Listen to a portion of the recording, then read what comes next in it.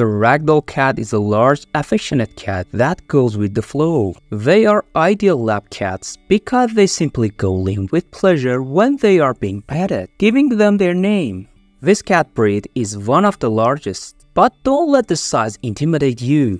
Their big blue eyes and low throaty purr let you know they're just big softies. Ragdolls are notoriously social, making them a good fit for bustling homes with plenty of people and friendly pets. The big, beautiful Ragdoll cat does not reach its full size, about 15 pounds on average, until about 4 years of age. With its easygoing personality and social temperament, the Ragdoll is ready to befriend with just about anyone. Prepare your lap for extended cuddling session in which your Ragdoll will flop like a mop across your leg and expect enthusiastic belly rubs. The Ragdoll does not need a lot of exercise or rambunctious playtime, but snuggle time is essential.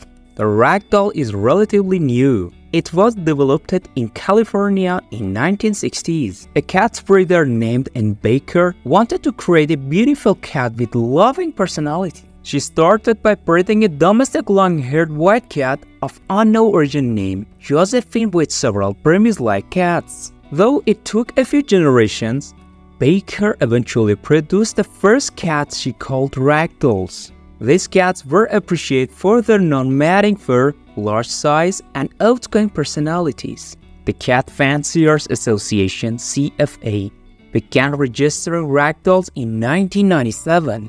Ragdolls are consistently one of the most popular cat breeds registered by the CFA. The Ragdoll has a silky single coat, meaning that it doesn't have an underlayer of fur. It's meant to be lower matting than other medium-haired cat coats. This breed still benefits from brushing at least twice a week to help avoid tangles. Since Ragdoll don't have an undercoat, the amount of shedding and danger production is lower than that of heavier coated breeds.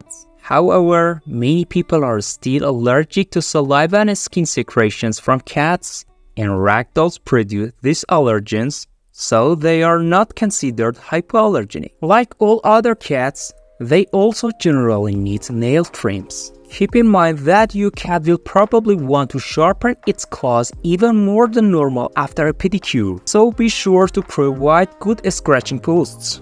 They are moderately energetic social cats. They enjoy regular playtime using wands or other interactive cat toys.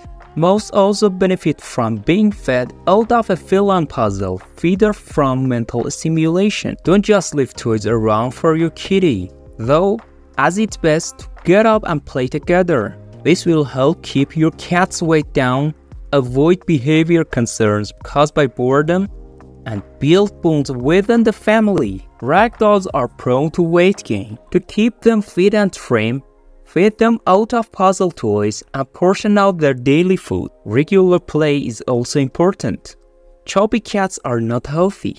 They are prone to bladder stones, which are painful and cause blood in the urine. Signs include vocalizing in the litter box, straining to urinate, or urinating outside the litter box. To help prevent bladder stones, encourage your cat to drink lots of water and schedule regular checkup with your vet. Ragdolls are prone to HCM, a heart disease that causes thickening of the heart muscles. It's difficult to prevent and there is no cure. Genetic testing can help breeders avoid breeding cats with HCM, but it's always a risk. Purebred Ragdoll kittens are born solid white due to a genetic mutation. Their coats begin to develop colors and patterns around 2 months of age, but don't fully develop their coloration for about 2 years. A Ragdoll's medium-length coat is silky soft and often compared to rabbit fur. It's considered a pointed breed, meaning its body is lighter colored than its face, ears, legs, and tail. Its fur is somewhat longer and thicker around its neck, giving the appearance of a mane. Their ears are relatively small and slightly rounded. These large cats are not overly muscled. They are rather soft and quite flexible. Work with your vet to develop a diet appropriate for your Ragdoll's age and activity level.